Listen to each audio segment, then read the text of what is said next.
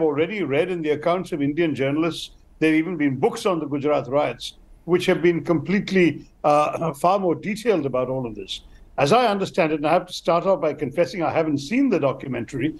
As I understand it, basically a couple of diplomats went from the British High Commission in 2002 to investigate what happened in Gujarat, and they sent a report back to their own government.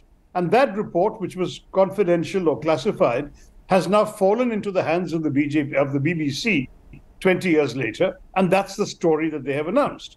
Now, to my mind, that makes sense for the BBC to do to a BBC audience, in England particularly. But I'm not quite sure why it's such big news for us. For us, these are issues that have been raised in our country already.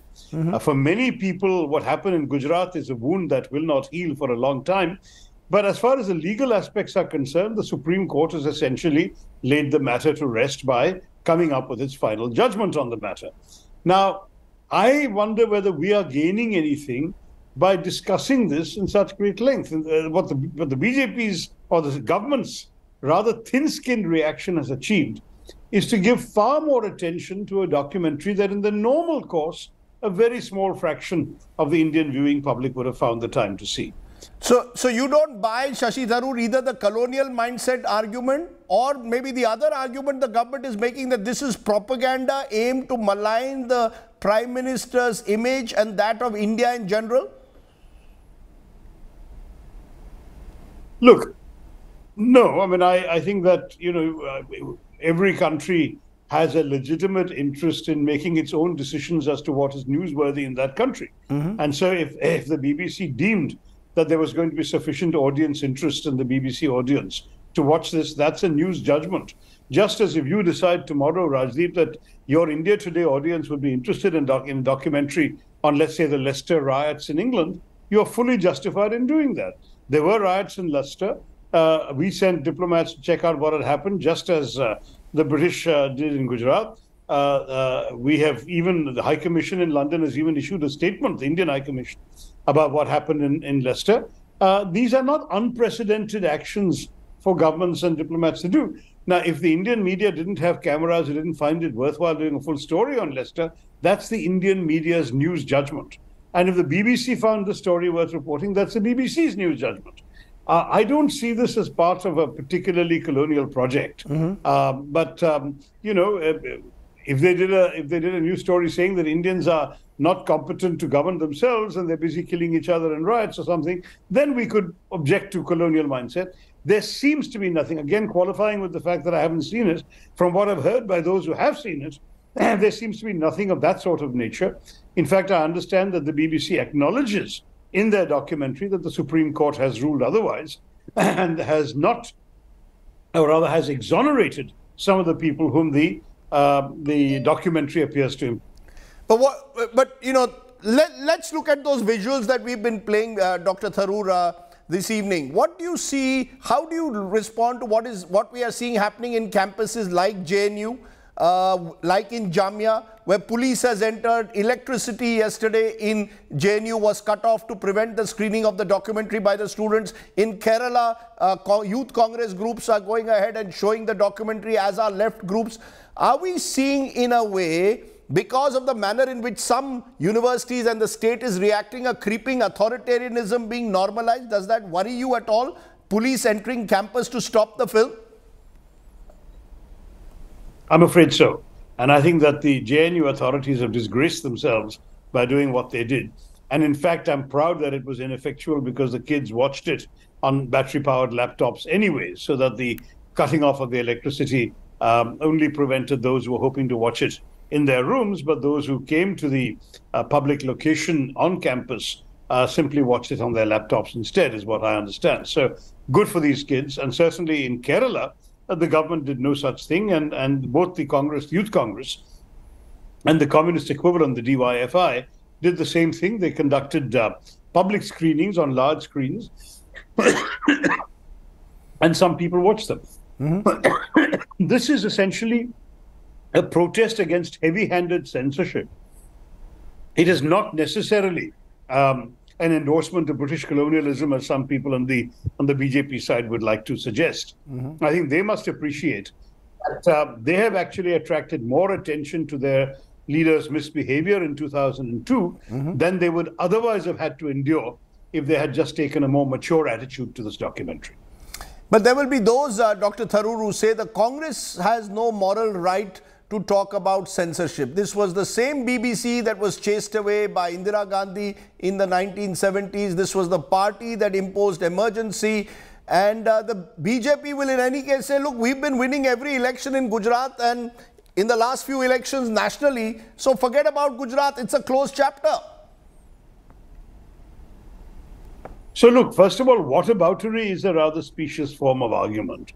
The fact that one party did something that has been widely discredited does not justify another party, when they're in power, equally doing something that will be widely discredited even while they're doing it, and certainly by future journalists and historians. So I don't think that this kind of whataboutery serves any useful purpose, number one.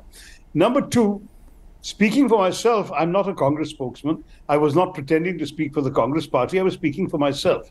And on the very issues that you've just mentioned, my stand at the time and in my subsequent writings was critical of all those events. And therefore, I certainly have nothing to apologize for. I have never defended censorship, whether it's conducted by my party or by anybody else. I just don't think it's a good idea. I also think it's productive. But wearing you don't think it's a good idea, but wearing your diplomat's hat, do you think in a year when India holds G20 presidency, that censorship will hurt India's image, that this attempt to ban the screening will hurt India's image, particularly in world capitals? Yeah, this has been extremely unfortunate for the image of India internationally, starting with the UK, obviously, but also because others will report what has happened in their media, also across the democratic world. The fact may be that government agencies value the professional governmental relationship with India to an extent that they would perhaps try and dismiss this controversy. But I'm afraid public opinion in these countries will see the Indian government as having censored a documentary, and therefore will assume there was culpability, as suggested in the documentary, will pay more heed to the negative analysis of the Indian government's stand and position. And in all, it will basically be a net negative for the government of India. I had suggested in an earlier interview to someone else that the best reaction would actually have been to dismiss it, saying that everyone's entitled to their views, but as far as we're concerned, we're not paying attention to this documentary very much. Next question, or words to that effect, because that would have at least, by being dismissive, taken the government out of the firing line. By reacting in the manner they did, very thin-skinned way, by then going so far as to have it removed, having links removed from Twitter and other social media, by having specific tweets by Indians who had retweeted these links deleted, and then actually banning the film and censoring attempts to screen it, they have actually cast doubt on their commitment to the values of our constitution and to their own claims that they are the quote-unquote mother of democracy. This is a phrase that Mr. Modi has used internationally. The mother of democracy does not stifle one of her own children, namely freedom of speech. So I think this was an own goal in many ways that the government has inflicted upon itself. And as an Indian, I do regret that they have done this. As somebody on the opposite side of the political fence, I might want to relish the discomfiture that they are facing internationally. But as an Indian, I do wish they hadn't put themselves in such a position, because I'd like to see India respected. Let me add one more thought, Rajdeep, which is that I thought that the reasons given by the government for the banning were particularly unfortunate.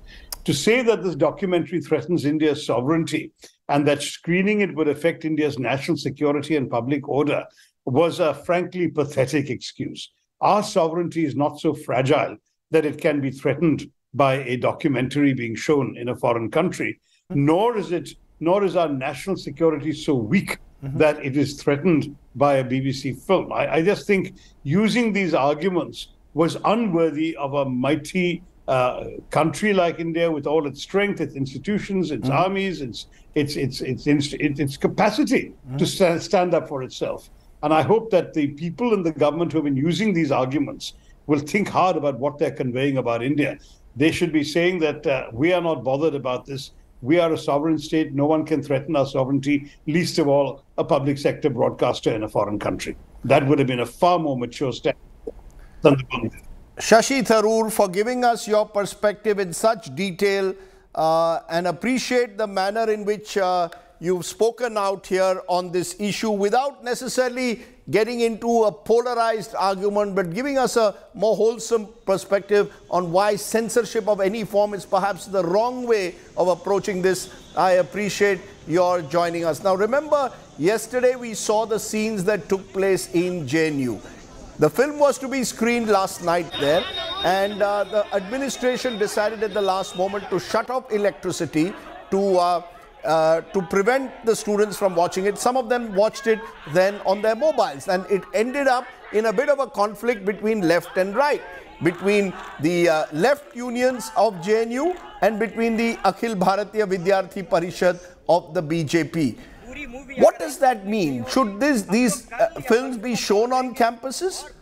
Should the administration step in and prevent these films from being shown? Can these films at all be prevented in this age of the net? These are some of the questions I want to raise now. Aishi Ghosh is president of JNUSU and Akshit Dhaya is Delhi State Secretary of the ABVP and president of DUSU. I appreciate you joining us first, Akshit, on the show. Why is it that the ABVP took out, the left unions are saying ABVP even threw stones at us. Tell us from your perspective, why did the ABVP oppose the film being screened by the student? The film is not banned in India. Surely the student who wants to see it can. Those who don't, just switch it off. Yes. First of all, I would like to thank you, Rajdeep ji, and the India Today group for inviting me for this show. And we'll also like to congratulate in advance the citizens of the entire country on 74th Republic Day of our nation. Beginning with the issue that you bring in, Rajdeep ji, the issue that has been taken up by the left targeting ABVP, it's baseless, first thing, because there was no ABVP activist involved in any kind of the issues that has been took up by the our left